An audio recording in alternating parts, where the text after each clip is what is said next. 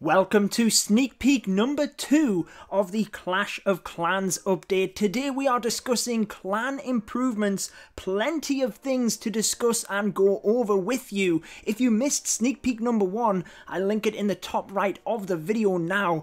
Let me know if you're excited about this update. Leave a like on the video if you are. And guys, this is only day 2 of the update sneak peeks. Make sure to subscribe to the channel in order to stay up to date with each and every one of these update videos. So this is the developer build, guys. It's how we're able to show you gameplay of the brand new updates. But what is coming exactly? Well, today it's all about clan improvements. Look at that beautiful shield. From now on, there are some visual changes to the shield, so you still get to customize things. And again, this is the developer build, guys. This is how we're able to display this. But just check out some of these shields. As you upgrade through the levels, you can see it almost mimics the leagues themselves. Once you get to clan level 20, you get that awesome legendary shield behind.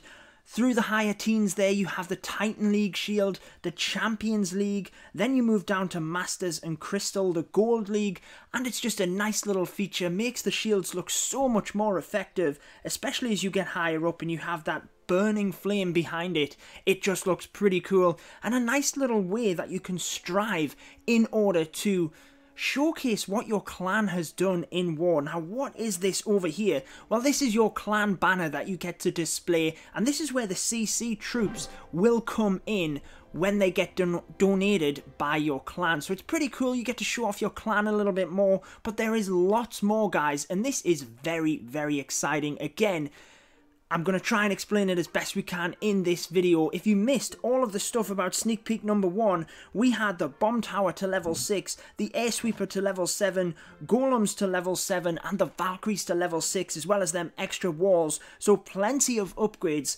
Again, guys, if we go back into the clan here, let's just explain.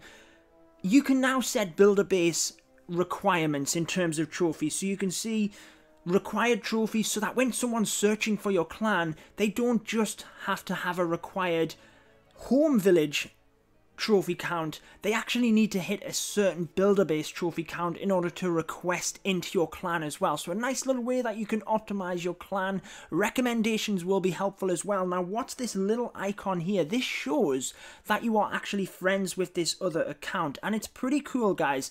Just before we explain this, let me just say that in war, the friendly war sizes, you can now have 35v35 and 45v45, so just giving us a little bit extra variety there as well.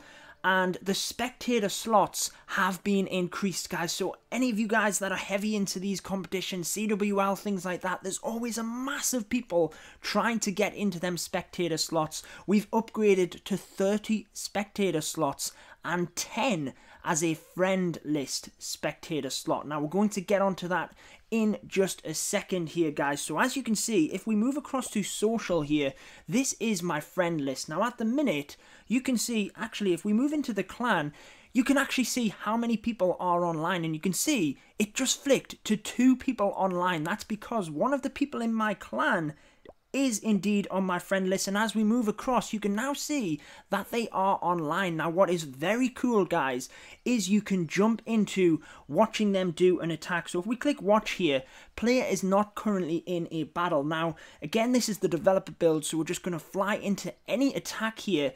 But if they're in an attack on the main base, builder base, war, anything like that, as long as they are attacking, you can see we can now watch their attacks. Did you see that, guys? You can fly into any one of their attacks, whether it's home base, builder base, war. You can go ahead and watch your friends play in that friend list. So it tells you, look, you can see the shield with the icon there, and you can go ahead and dive into their matches. Again, you don't have to be in their clan. It can be home village, it can be war, it can be builder base, anything. You can jump on and see how your friends are attacking, and I, for one, think that is such a cool feature. I cannot wait to test that out and just dive into kind of spying on some of my friends and their war attacks. Let me know what you think down in the comments section. But I think that is pretty awesome. And guys, that is pretty much it. I've tried to, again, keep it nice and condensed for you, but but straight to the point in terms of what you're getting here at sneak peek number 2. Again, if you missed and you want to see gameplay of the other buildings upgraded and the troops, make sure to check out my other videos and subscribe, because I will bring you lots more gameplay. Again, this is the developer build, the update. We have a few more sneak peeks for you guys before it will be rolling out, but that wraps it up for this one. I've been your host, Judo Sloth, and until next time, peace out, guys.